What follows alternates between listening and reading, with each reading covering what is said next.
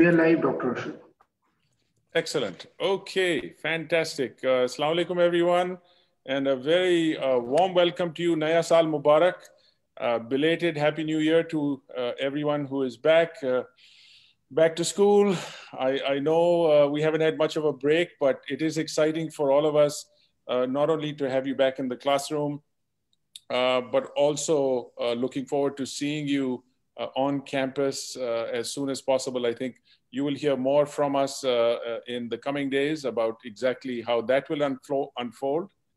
But today we are gathering for something that I think is going to be of wide interest to not only students and faculty and staff, but also people who are interested in forging strong relationships that lead to something better and bigger for those that we serve. At the end of the day, it's the generosity behind the partnership that leads to the multiplier effect. And we're going to hear more about that from a discussion from our distinguished guest, but also from our colleague from the School of Education. So let me just say a few words about the format. We'll deep dive right into the talk and then to the Q&A that will follow. So I will introduce Dr. Alison Cook-Sather and also our colleague, Dr. Tayyaba Tamim from the School of Education. Very briefly, we'll hear a talk from Alison for 15 or 20 minutes. And following that, we'll just, have a conversation about some of her experiences, some of her thoughts, how she's going to frame this particular topic as it might apply to us. So we look at it indigenously about how we can accelerate the efforts that are already underway at LUMS. Thank you very much again for joining us. It's a pleasure to have you on this forum, as it is always. And I welcome everyone from within LUMS and also from other communities, other institutions. Special welcome to you. So you've probably had a chance to read the distinguished accomplishments of my dear colleague, Dr. Alison Cook-Sather. It's such a pleasure to actually see her. It would be even greater if she was with us on campus, but inshallah, at some point we will have that. For now, what I can tell you, beyond the resume, the credentials, I mean, she has, I've had the pleasure of actually seeing her in action in many different hats that she wears, and she wears them so effortlessly. Her academic credentials are undoubtedly the reason why she's a renowned leader for the whole idea of pedagogical partnerships, pedagogical consultants, and this relationship we are going to unpack. But beyond that, the academic part, I have seen her inspire others at international conferences. I being one of those who have been inspired. I have seen her on campus in my previous roles in Canada, and also beyond. We did a special project together in Grenada where we hit the ground running for something similar that was cooking at an institute there that is happening here at LUMS as well. And I've had a chance to actually do what we sign up for in academia, which is to co-write an article together. And she's an editor. As I said, many attributes she brings. We're very fortunate to have her. Very warm welcome to you, Alison. You're going to love your audience because one of the things Pakistanis are known for is a generous welcome, and we offer that to you wholeheartedly. Let me also very briefly mention that our colleague, Dr. Tayyaba Tamim, is with us too from the School of Education. She is a professor, and she is also a leader in her own right in establishing and then championing the Pedagogical Partnership Programme at the Learning Institute at LUMS. So you can say she is charting new waters with all the enthusiasm that only Tayyaba can. So thank you so much for joining us as well, Tayyaba. We are going to get you engaged in this conversation as well. So having said that, I would like to turn it over to you, Alison, and I'll give you a prompt if you wish in about, say, 12 or 13 minutes, just so that when you get close to the 15 mark. Okay, thank you. Thank you so much for that warm welcome. It's exciting to be here. I wish I were literally there as well, but during these times, that's not so possible, but let's hope in the future. And I'm very excited to speak with you about student-faculty pedagogical partnerships. It's been a pleasure to work with your leaders and staff and students alike at LUMS, and I'll be referring to some of their wisdom and words later in my remarks. And I'm going to focus in this short time on the individual and institutional benefits of pedagogical partnership. I'll provide a little bit of context for this work. I'll draw on 14 years of research that I've done in my own context and elsewhere to share some outcomes for individual faculty as well as institutions. And then I want to honor your own LUMS leaders, administrators, faculty, students with reference to some of their words. And finally, I'll invite you just to think a little bit about LUMS commitment. And I'm going to start sharing my screen right now so that you can be thinking for yourselves as I'm talking about what are some of the institutional commitments that you have and how might pedagogical partnership contribute to your meeting those. So that's those are up at the top. Of course, that will look familiar to you. This is from your own institution. So keep those in mind as I'm talking about pedagogical partnership. So let me turn to forward these. So and let me move this so this is not in your way. So we're at a moment in history that's really incredibly strained, right? But also full of possibilities. And it's always been important to my mind to value student perspectives and partnership, but maybe now more than ever. And I wanted to share with you an op-ed that a couple of colleagues and I wrote over the summer articulating this. And I'm just going to read you a couple of excerpts from this, just so you have this in your mind. The link, if you want to read the entire thing, is down there at the bottom left.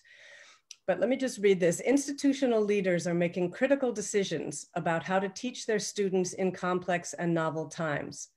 Learning from the abrupt shift to remote learning last spring and having spent the summer immersed in professional development on course design for socially distanced, face-to-face, fully online, and flexible or hybrid teaching and learning.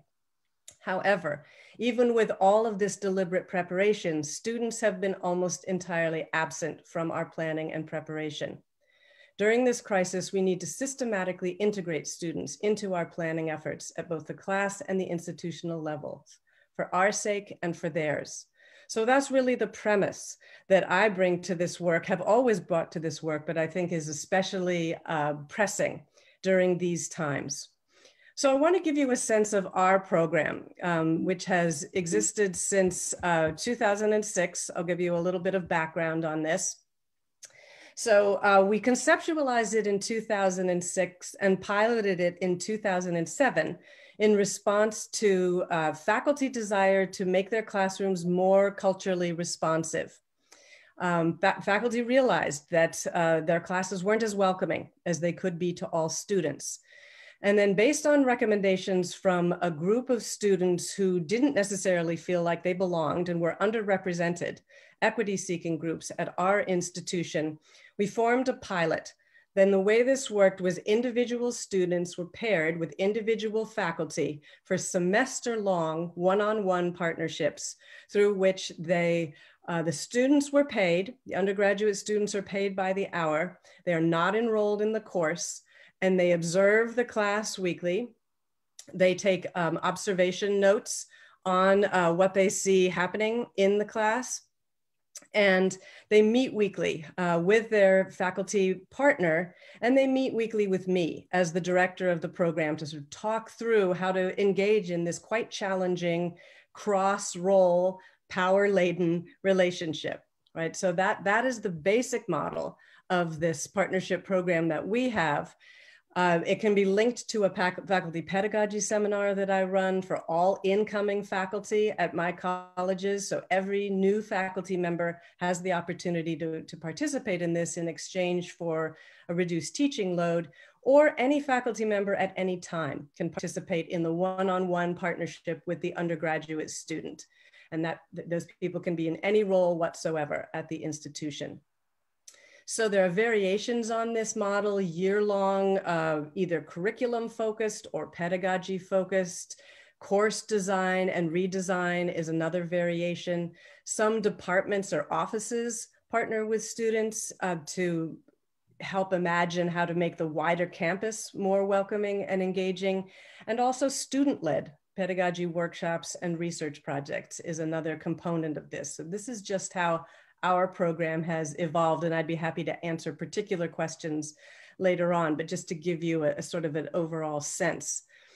And then I also want to give you two examples of how partnerships can grow and respond to current situations, right? So, where did that go? Over the summer, because of the intersection of the pandemic and the Black Lives Matter uprisings in our context, we created a summer component of this program that we had not had before. Usually it runs during the academic year. And through this summer program, I paired 15 student partners with a range of faculty to develop trauma-informed, anti-racist, hybrid and remote teaching and learning approaches. So these 15 student partners worked with 25 different faculty on our campus and 92 faculty on other campuses through a consortium of which we are a part. And they developed this set of resources, and that blue button over on the right side of the screen, you can access these resources if you go to this website that's right up at the top of the page here. These are entirely student-generated recommendations for trauma-informed, anti-racist pedagogical approaches. So this was one way in which we responded to the moment and placed pedagogical partnership at the institutional level such that it could be responsive to students. We also created during the fall a brown bag series. This was again run entirely by students. So they took the resources that they had developed in the summer and created weekly brown bag sessions that faculty and staff from a range of different institutions that are part of this consortium could sign up for and join. So it's another example of student-led conversations. These were students from Amherst, Bryn Mawr, Davidson, Haverford, Vassar, a number of different institutions who participated. So just to give you a glimpse, and you're welcome to, of course, the website is down at the bottom of the page here. You're welcome to go and take a look at that on your own. So I'm going to jump back here to what are the benefits for individual faculty? So one is acclimating more quickly to campus culture and unfamiliar students, right? Faculty who work in partnership learn more quickly how they can be on campus. Faculty also build confidence and empathy as and for members of underrepresented groups, right, among students. Faculty develop confidence and clarity about their pedagogical commitments through dialogue with students. They clarify those pedagogical commitments. They also find the courage to follow through on their pedagogical convictions and responsibilities. These are very consistent findings from the research. Perhaps obviously, but just to say it out loud, they gain a perspective that they cannot achieve on their own, right? When you're in dialogue with someone with a different perspective, you necessarily gain a wider perspective. They also recognize good pedagogical practices and can make them intentional. They can come to share power with students and responsibility in learning, which does not mean that faculty give up their power. It means that they share responsibility for teaching and learning. And finally, they can generate ways of addressing inequity, partly because students bring those experiences and also just because they become more aware of student experiences. So those are some individual benefits for faculty. Outcomes for students include deepening learning because they think more deeply and intentionally about their own learning. It informs student perspectives in their own academic engagement in their own classes. They build confidence as learners and as dialogue partners. It also nurtures a sense of belonging in students. It gives them a space where their voices matter and they can engage. They develop a sense of empowerment in a productive way, not empowerment like they're going to take over the university, but rather a sense of their own capacity to make their learning what they need it to be. It fosters understanding of teachers and teaching, which makes them also more deeply engaged in their learning. And it promotes understanding and appreciation of other students, that everybody learns differently and needs to be respected for those differences in ways of learning. Finally, it contributes not only to students' sense of their evolution as active agents in their own and others' development, but also in building job skills, you know, that they can take from this work out into the wider world and apply, you know, in a range of ways. So I'm going to jump down from these. Wait a minute. Okay, here we go.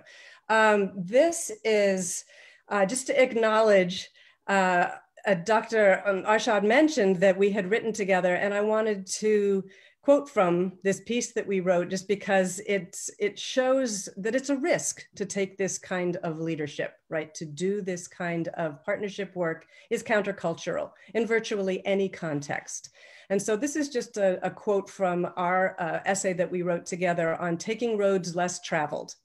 Right? And we said our stories of choosing partnership as a defining mode of educational development reveal deliberate choices and serendipitous steps toward engagement in risky and responsible action that does not guarantee success, but does wear the way for future travelers. Right? So we as leaders, institutional leaders, took these risks in order to open space for other people to engage in these ways. I also want to acknowledge Lana, who was Dr. Lana, and I worked together with a student, Micaiah Foster, to write a piece together about the importance of growth mindset. Right? This is an idea of Carol Dweck's, who talks about the importance of not thinking that intelligence or capacity is fixed, but rather can grow.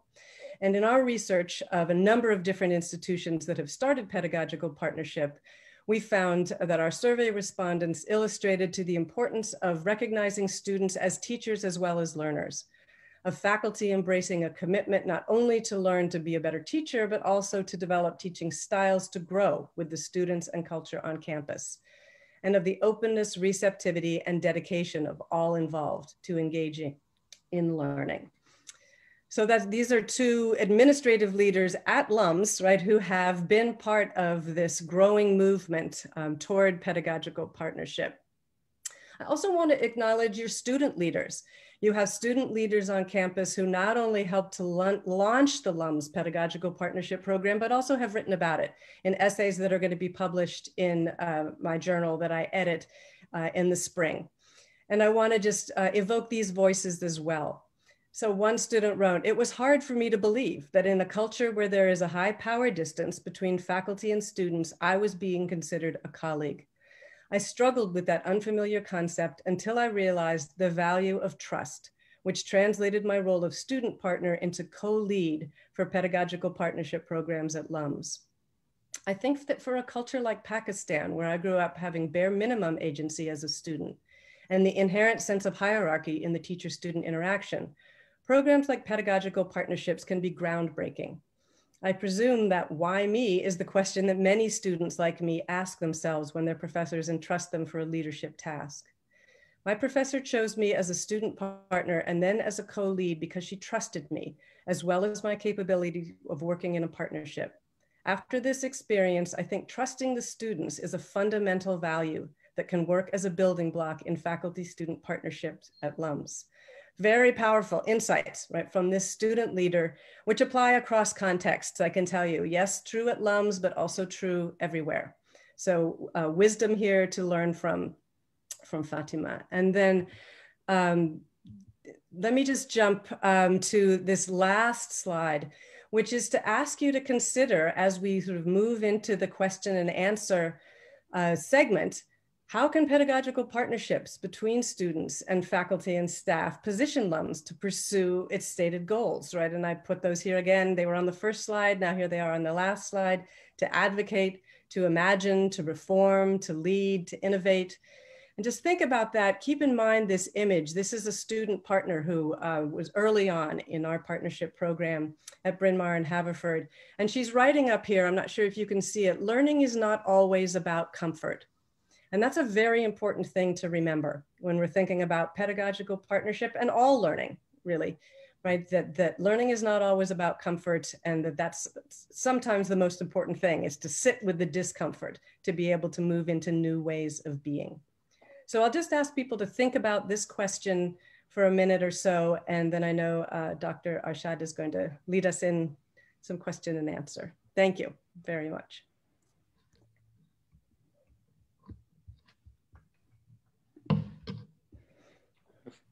Excellent.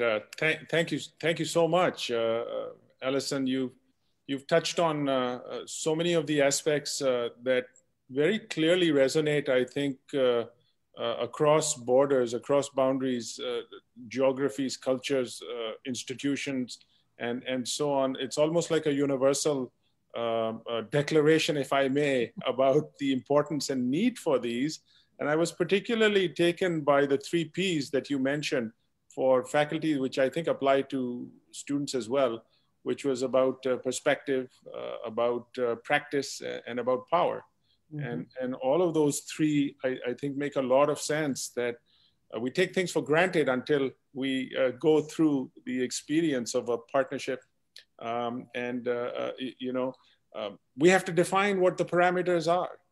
So one of my questions, of course, is, this definition thing. Like a lot of people imagine a pedagogical partnership in conventional ways, where I've often heard my colleagues say, there's nothing new. I mean, we've been doing this for a long time. We have research assistants, we have internships, we have this and we have that.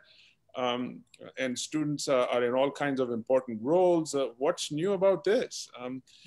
So I think one of the questions I'd like to start off with, both with yourself and with Tayyaba, is, what is LUMS' definition of, your definition and LUMS' definition of what do we mean, just for the layperson, by a pedagogical partnership? Mm-hmm. Well, I can start with my working definition, and then I'll turn over the floor to you who have lived it, in your context. But the difference between the kinds of roles that you just mentioned, right, TA and research assistant, is that those still tend to be hierarchical. They still tend to be that the students are learning from the faculty member, or the faculty member is a mentor to the students, and that's a one-way kind of frame. Now, of course, there is learning that goes back and forth in that relationship, but it's not defined that way. And what is different about pedagogical partnership is the definition is that the learning and teaching go in both directions, right? All the time. And that is different. It's not that each person teaches the other the same things. They teach each other different things, but they're both always teaching and learning. And that's an important aspect of this definition. We use the word equal, but we don't mean same. Right. Equal means that people are valued equally, they contribute and are engaged equally, but they are not bringing the same things. They're bringing very different things, and that is what is key. Mm-hmm, mm-hmm. Wow, that helps a lot, because I guess it's reciprocity that we are emphasizing here. Exactly. Yeah. Tayyaba, how do you see it? So our definition at LUMS is not very different from Alison. This was a definition that we actually came together as a group. We had this advisory body in which we had invited people from different schools at LUMS, and we came up with this understanding that pedagogical partnerships in LUMS actually means working collaboratively with equal respect for the views of the student, in which this also involves a bit of vulnerability. So when you enter this as a teacher, you need to sort of like come with this sense that you might be, you might have to share this power.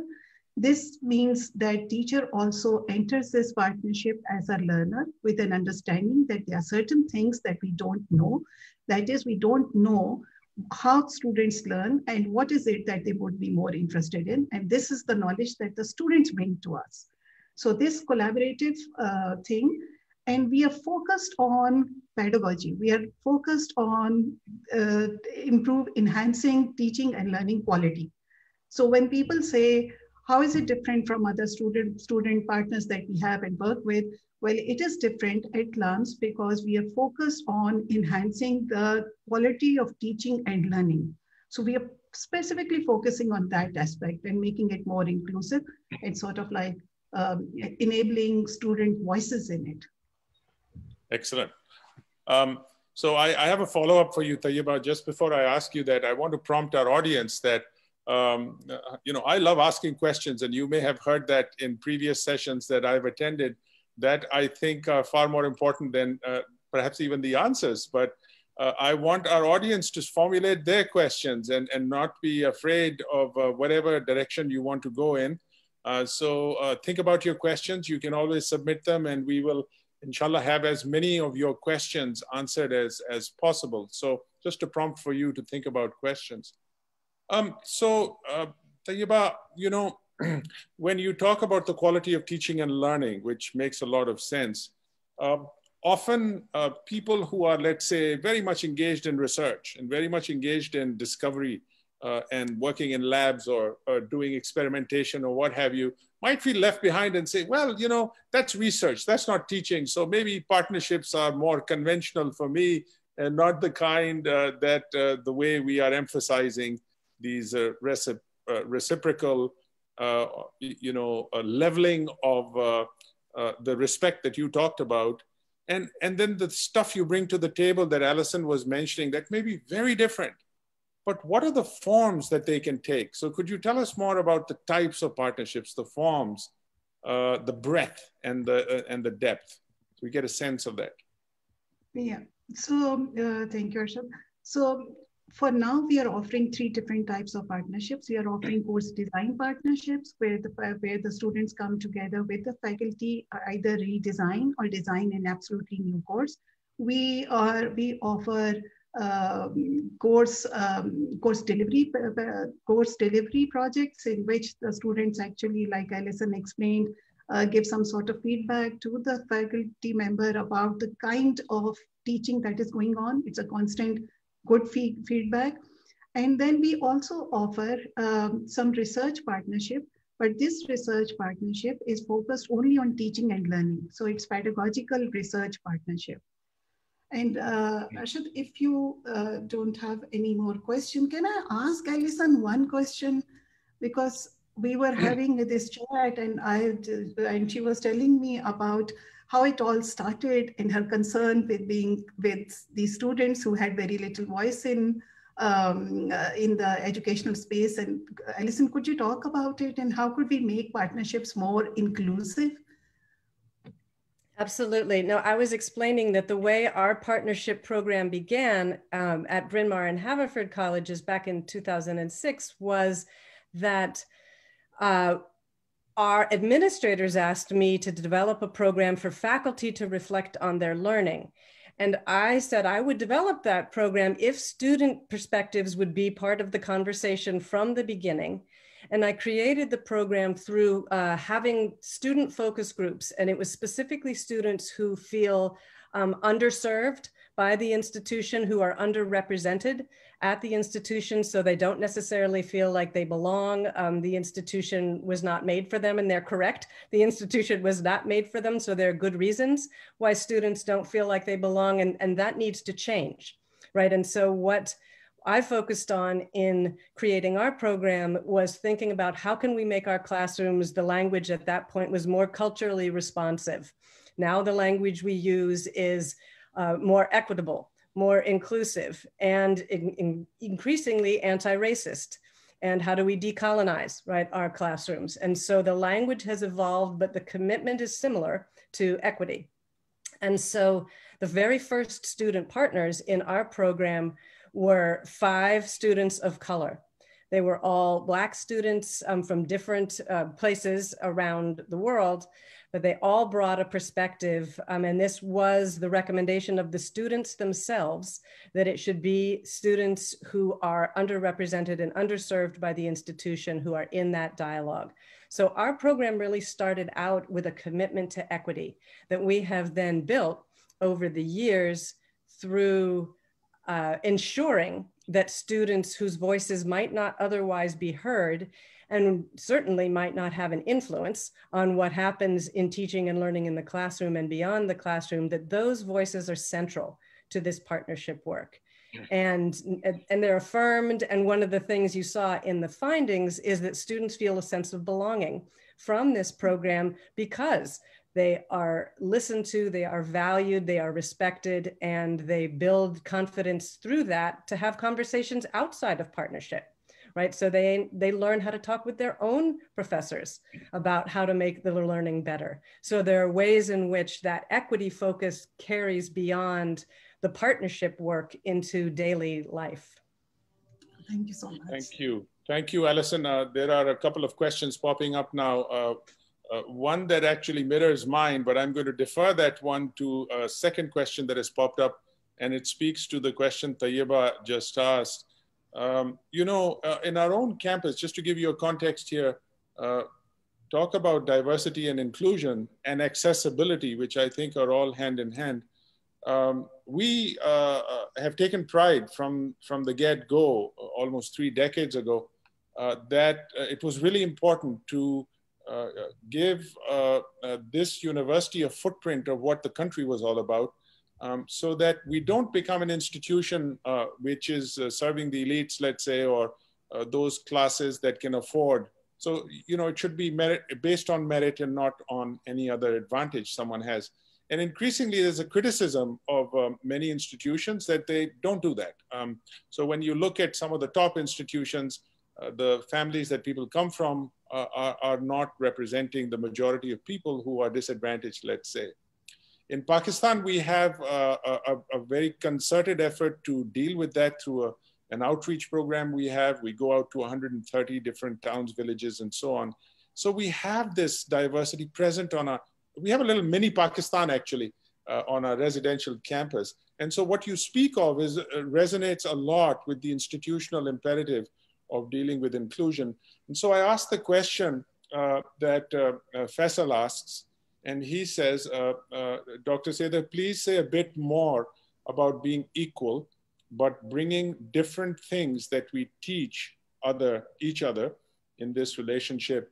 And is this a matter of attitude and mindset, or does it require different pedagogical and process innovations to implement the partnerships?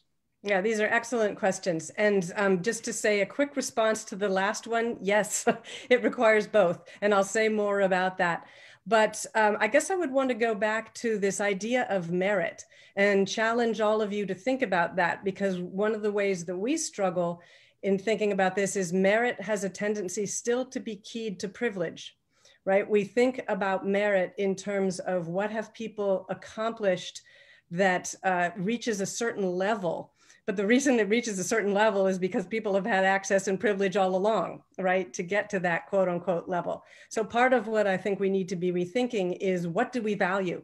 What do we count as important? And there's a huge range of what we should be counting as important. And so that's one thing I would say back, complicate that idea of merit. Right. And think about what people are bringing. And so that goes to the point about equal. So what we mean by equal in partnership is that everything that people bring is valued, right? It's valued equally. So let's say somebody brings a particularly sophisticated understanding of a subject. That's one thing we value.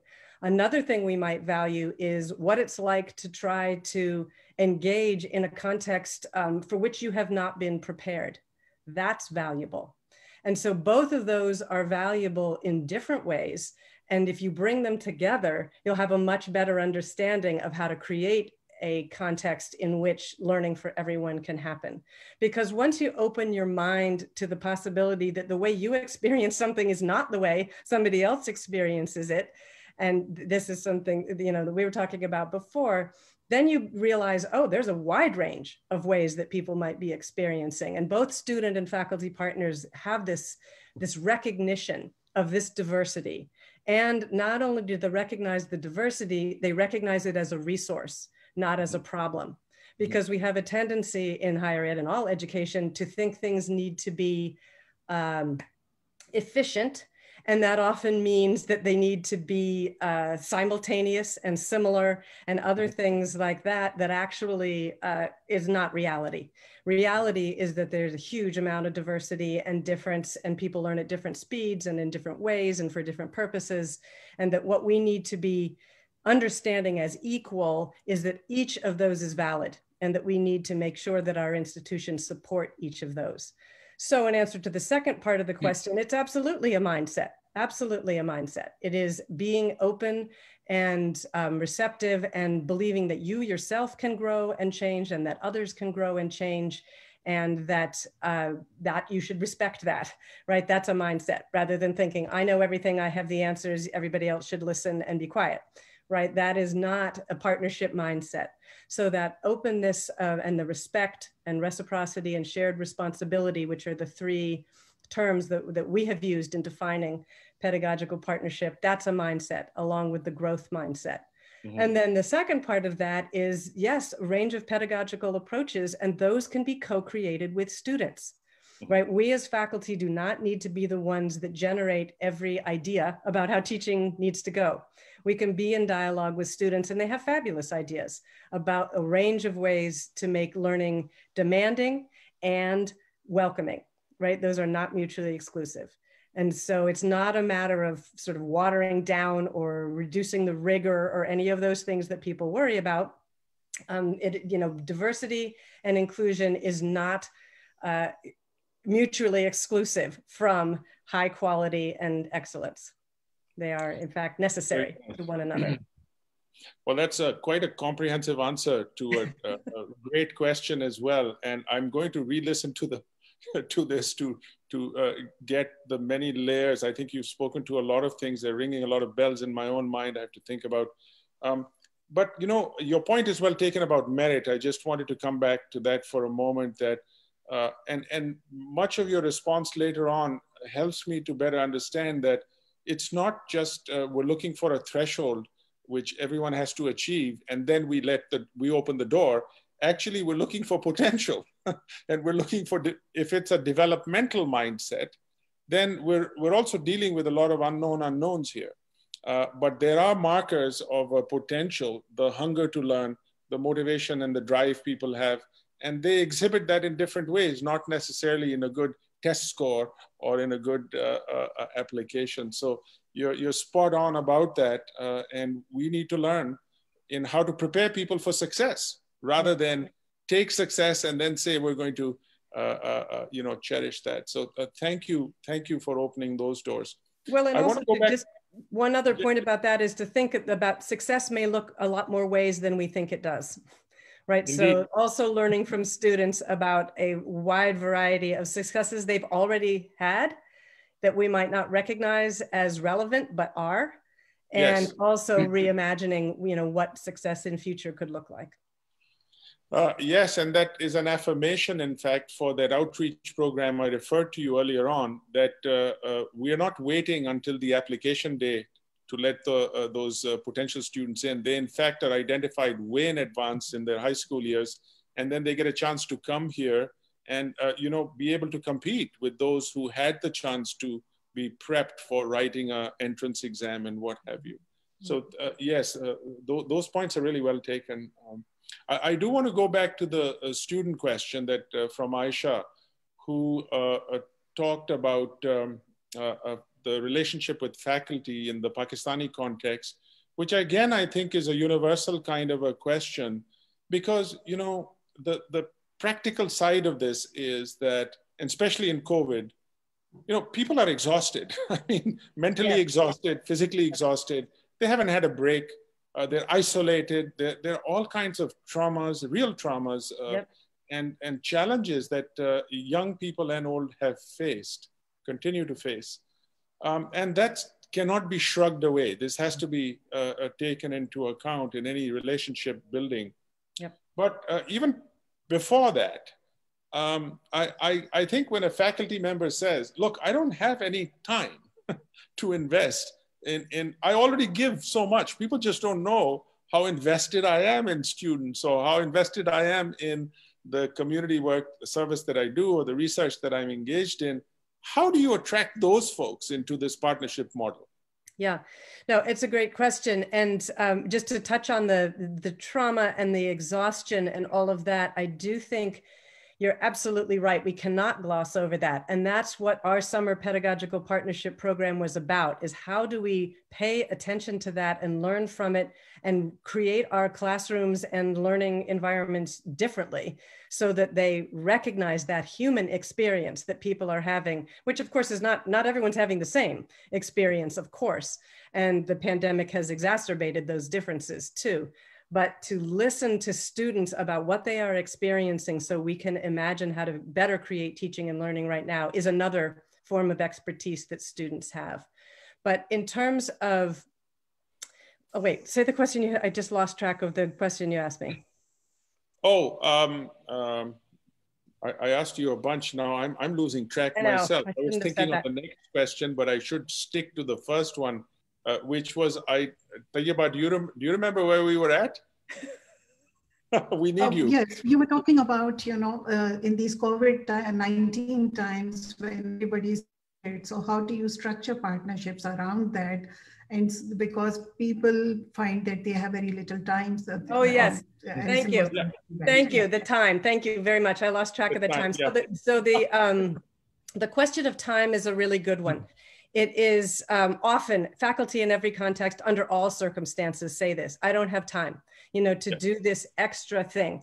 And here is a way to think about that. It will save you time in the long term if you engage in this kind of dialogue and partnership early on. And faculty have said this over and over. They say, oh my gosh, if I hadn't had this conversation with my student partner, I would have done X, Y, and Z, which would not have worked. And now I realize that I should do, A, B, and C instead, and that's a huge time saver. So that's one thing, is that the kind of processing and planning that you can do through partnership will save time later. The other thing is that the time you spend together is energizing, right? So it can be exhausting. We know as faculty to plan in isolation, to do everything in isolation, it's very tiring and enervating. Whereas when you plan with students, it's energizing, right? And so even though you're spending more time, you're getting more energy from it. And so those are two ways to really rethink time and how we often think of it in deficit terms, but we can think of it as generative this time.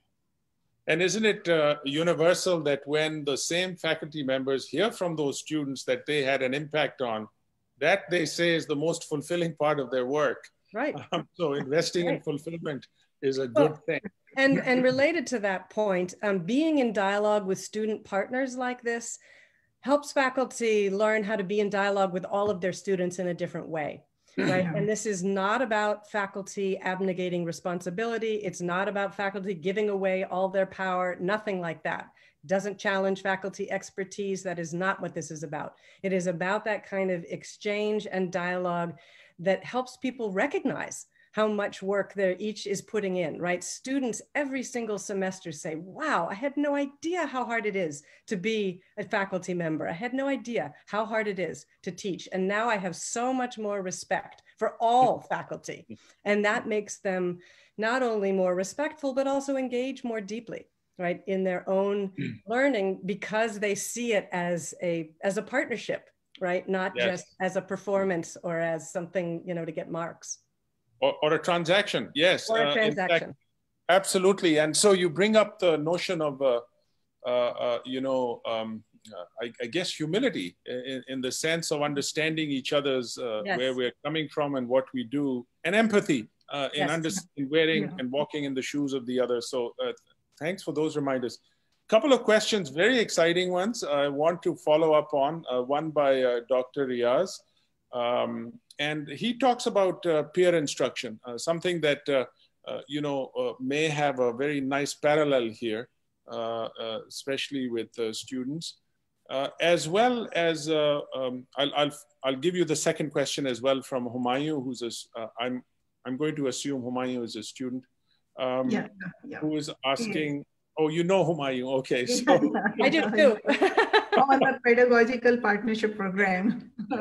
Yes, one excellent, of the excellent. founding Yeah. members. So Humayun is asking, so the first question, remember, was about peer instruction. The second one is about some of the challenges that you have faced, Alison, when you're thinking of a cultural shift in this mindset you speak of, where if you're trying to bend the institutional culture in a very positive way, what are some of the challenges and how did you overcome them? Yeah, this is a great question. And also just to channel some of Humayun's wisdom about this, it's very important to acknowledge that this is countercultural, in virtually every context, right? More so in some than in others, certainly, but in every context is countercultural to be challenging the power and the authority in this way, not to undermine them. Again, I want to say that it's not about undermining, but it is complicating them, right? And so some of the challenges I have faced, speaking directly to this beautiful essay that Humayun also wrote, is how do you build the confidence in students that they have the capacity for this work? They do have the capacity for this work, but virtually every student I know has said, who am I to do this? How could I possibly have the expertise, the authority, the right, to say anything to faculty about their work? That is a huge challenge across contexts. And the way that I deal with that is to remind students that the expertise that they are bringing is not the same expertise that their faculty partners are bringing, right? This is, again, the equal without being the same, right? They're bringing expertise in being students for years and years in classrooms. They have expertise in being who they are, the particular intersection of their identities, right? Makes them who they are, unlike anybody else, right? So it's a matter of convincing students that they have legitimate perspectives and should be able to share those as part of a dialogue. And it takes a long time. I can tell you it takes at least 3 weeks minimum, and sometimes years, to convince students that they have this capacity. And the other way that I need to work on that is to provide structure and space and guidance for how to talk to faculty in ways that faculty can hear. It is not helpful for students to go in and say, oh, what you're doing is terrible. Do this instead.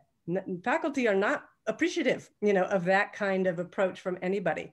But if students can say, in this one class I'm in, the professor does X and it really helps me because, or, I've been in a class where I really struggled with this approach because, and that because is really important, because that student brings that expertise with what it's like or has heard from other students and can explain that to faculty in a way that doesn't challenge what those faculty members are doing, but invites them to think about a different kind of experience. So the other way I deal with the challenges of the hierarchy is to develop language and ways of noticing and analyzing and reflecting that can convey what students know without it being a direct challenge to faculty. And these are life skills, right? By the way, this is not the last time that it would be useful to be able to say, gee, I noticed this, can you help me understand it? Or, gee, I've had this experience and this is why it benefited me. So those are some of the ways that I support students in developing the confidence and the capacity to be in this kind of dialogue. So talking about challenges, here's another question related to that, and that is about the partnership and the assessments. So faculty are one of the responsibilities they have is to give good feedback and assess and grade. So how is that managed? Does that vary across cultures? Do you find tensions in when the partnership model intersects with this kind of a power dynamic, perhaps, which has to do with assessment? Yeah. Well, where I've seen it be most effective as an intersection is where faculty are willing to think about assessment as a co-creation as well, right? When they're willing to say, these are my criteria, for what you need to be achieving, what are yours, and how do we bring those together, and how can you best demonstrate your achievements in this course? So when partnership intersects with the co-creation of assessment, I think there's great congruence there. That's one of the trickiest areas, right? Most faculty are pretty hesitant to let go of the control of assessment. But when they do, and this has happened quite a bit in England, there have been quite a number of colleagues who have worked on co-creation through assessment, also in Australia. It really, it makes a huge difference, and it's not a tension. And again, it's not about faculty abnegating responsibility. It's more of a shared partnership. When your goal is student learning, why not? Right? I mean, if your goal is weeding out, if your goal is ranking, then it won't work so well, right? But if your goal is really student learning and student empowerment, then there's no reason why partnership can't work around assessment as well. So is it important right from the outset to kind of determine what kind of outcomes the partnership may result in? So there's transparency there and not a lot of guessing around about what, you know, and I don't mean we're signing any contracts here. Right. I mean, when you say people bring different things to the table, so you're a co-writer or you're a co-presenter or you're a co-designer, whatever the partnership may entail, should the expectations be very clear, or is this more like a, you know, a sort of a, not mentorship because you're mentoring each other, I mean more of a expert novice kind of a model where learning also takes place. So how would you sort of talk about those I would issues? say it's important to start with some goals with the recognition that they will evolve.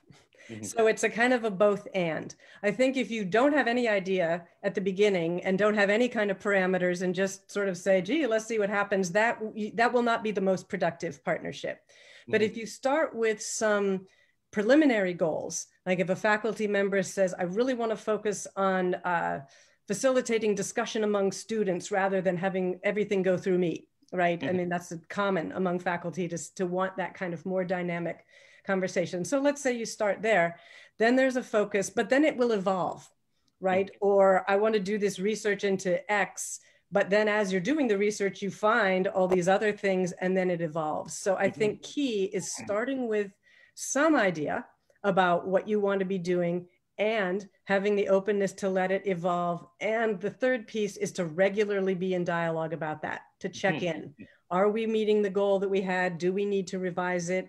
Is what each of us is doing contributing to that, or do we need to revise that?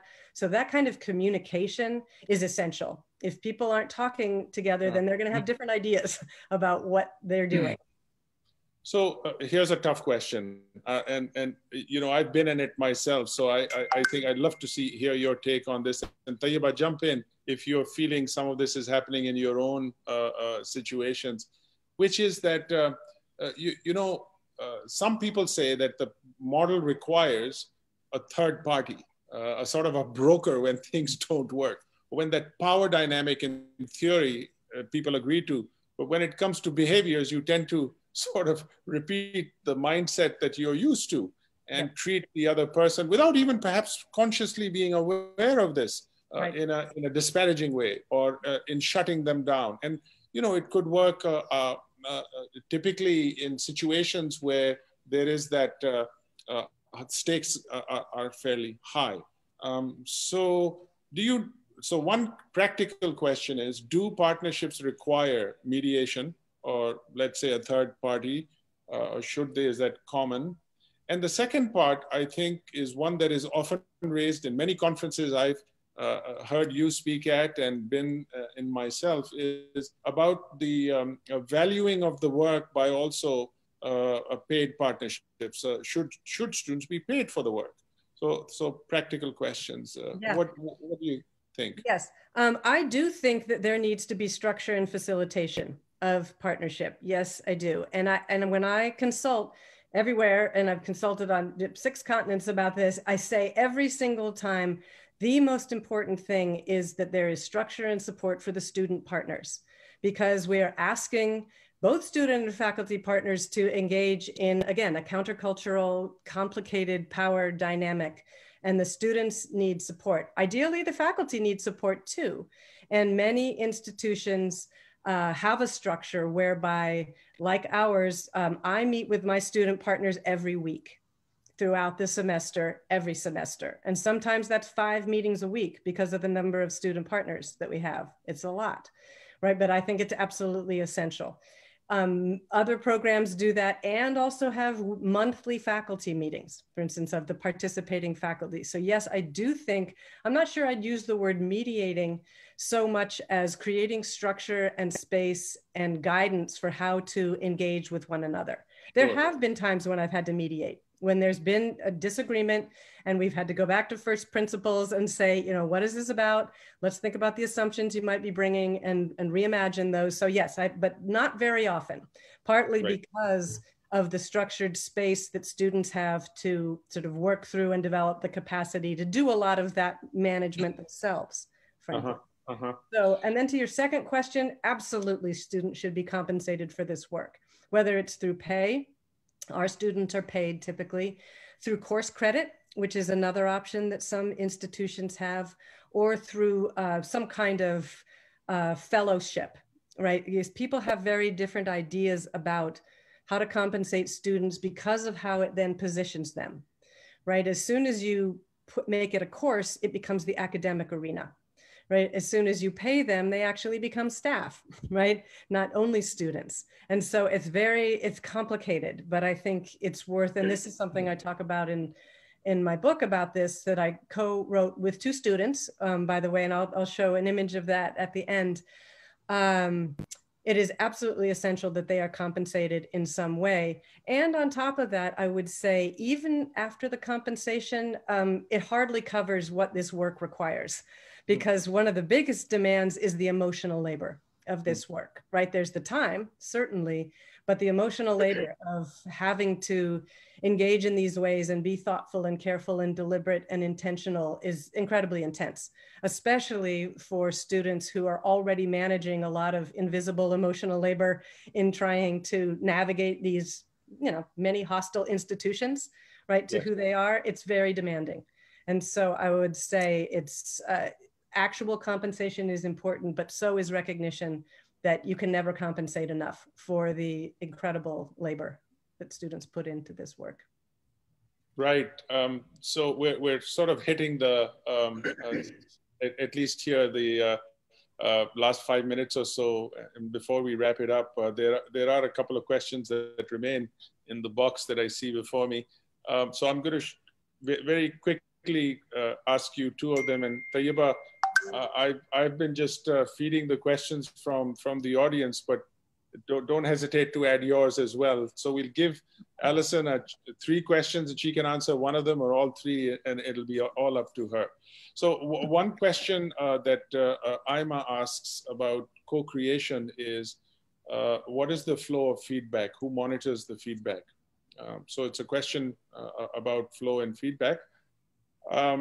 My own question that I've sort of gathered from our conversation today, which I think is it comes back to how we started about the institutional imperative is about scaling partnerships.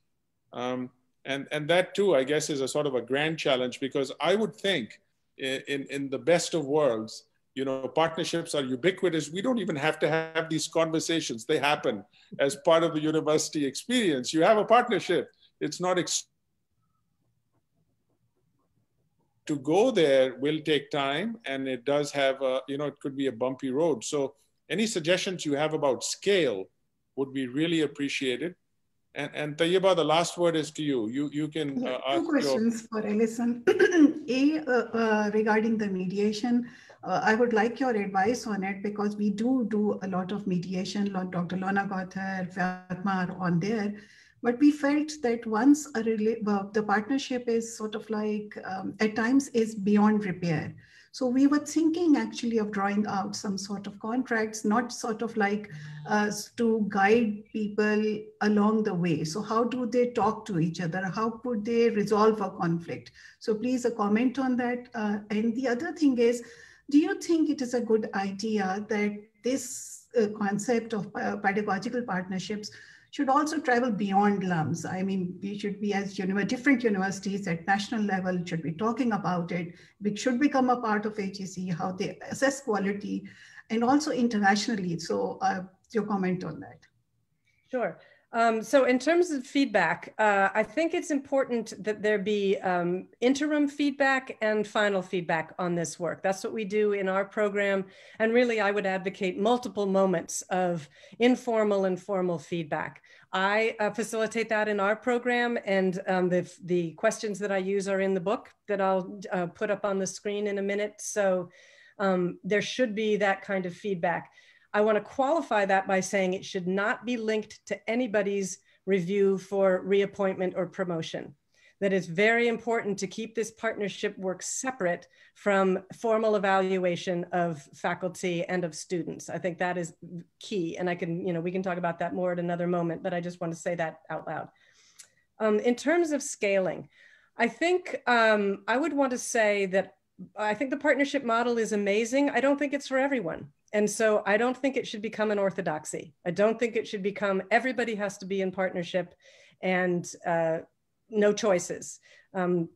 Just won't work for some people, and it would do more damage than good. So I think it's worth thinking about how can you, to go back to something you said earlier, Arshad, how can you find where partnership is already happening in some ways and maybe reframe it to be more explicitly about partnership? That would be one way of scaling, because you'd recognize where it's already happening and just needs to be kind of renamed, in a way.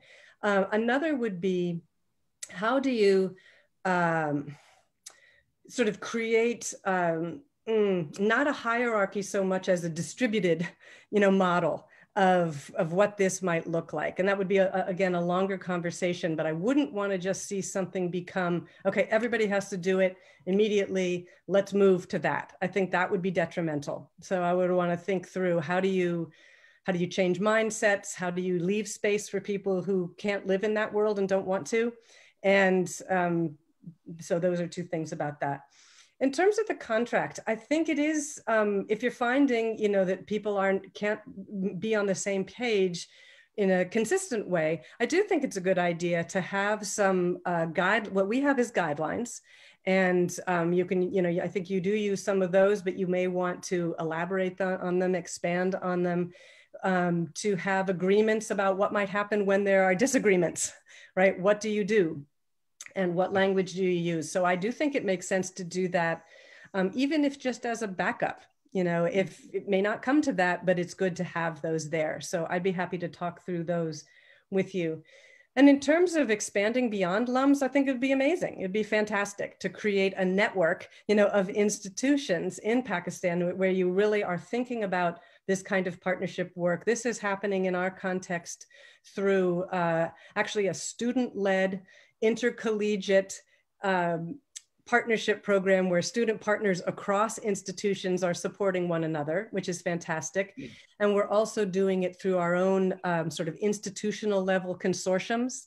So we're part of a 10 college consortium, and that brown bag series that we had was actually a great example of how faculty and staff from 10 different institutions came together to have weekly conversations with student partners.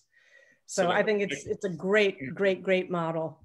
I'm going to share with you, I know we're right at time, but just so people can have these resources. Here I am trying to talk and do at the same time, which I'm not very good at, but here is a final slide that shows some of the books that I have worked on, and I have another book coming out soon with some colleagues specifically on the potential of pedagogical partnership to promote equity and justice. That's coming out soon, but these three texts will give you a lot of advice. The greenish bluish one, Engaging Students as Partners, it was the first book that I co-authored with Kathy Boville and Peter Felton. That has sort of a lot of guiding principles. The middle one, Pedagogical Partnerships, has a lot of how-to, very detailed how-to within the main text and with resources. And then the one on the right includes a number of stories about how faculty and students build confidence and courage and capacity through partnership. And all of these speak to this bell hooks idea that learning and talking together, we break the notion that our experience of gaining knowledge is private, individualistic, and competitive. By choosing and fostering dialogue, we engage mutually in a learning partnership. Right, so they all illustrate that. I'll pop back out again, but you also have these slides so that if you want to share them, you can. Fabulous, fabulous, Alison. This is a wonderful way to keep the conversation going for both sides.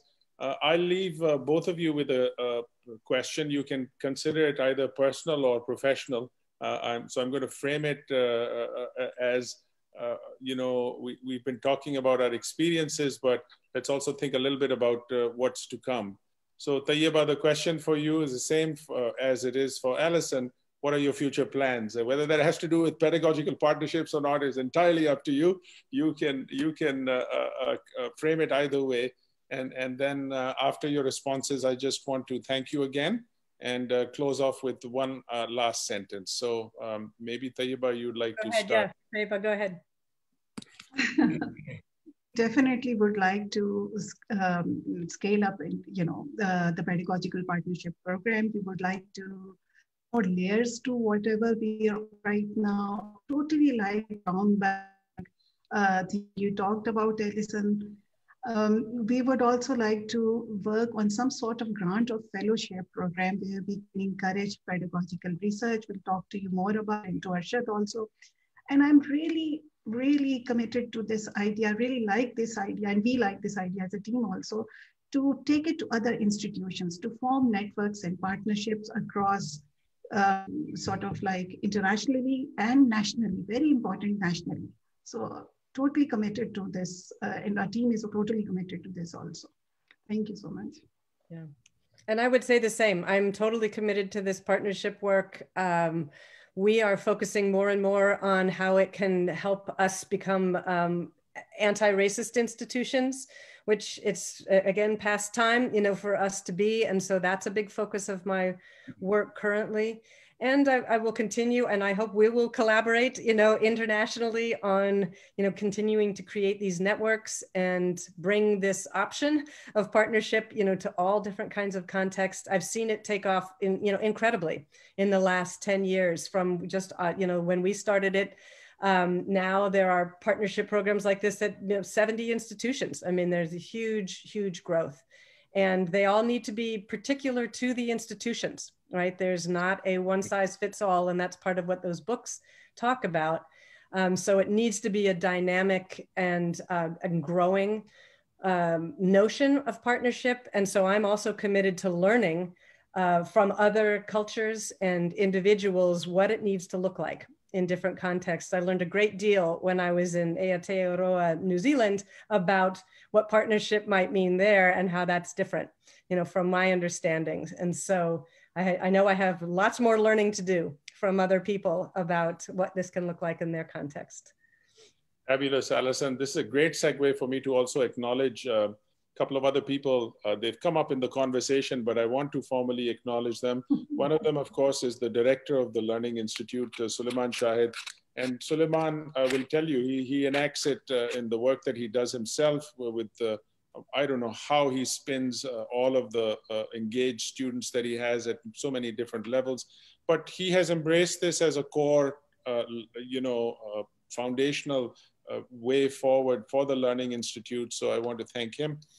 Also want to thank Lorna, and she has been instrumental. I mean, you mentioned her several times, and she really does deserve a lot of kudos, not only for enacting this, but for working so closely with Tayyaba, who herself is emerging as our leader, who will take us forward in this adventure. So Alison, thank you so much. The applause comes from all of us to you.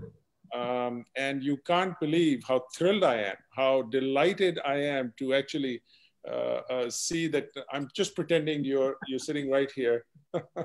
We all have plants behind us, so there's something common in our background. But the next time we will, you know, probably find ourselves in another setting, and really look forward to staying connected with you. Thank you so much for everything you've done, for the time you've given us, for the encouragement and support. It's invaluable. Well, thank you so much. I mean, you all are an inspiration as well. And I look forward to seeing what you do and being part of it and moving forward. So thank you so much. Thank you, advancement team. Thank you, Mohammed. Thank you all. Thank you, audience. Thank you so much for your questions. Thank you for being with us today. Hope you want to engage others who take advantage of our conversation. Forward this link to other folks so that they can benefit and learn too. Shukriya, bahut shukriya aapka. Khuda Hafiz. Take care, everybody. See you soon.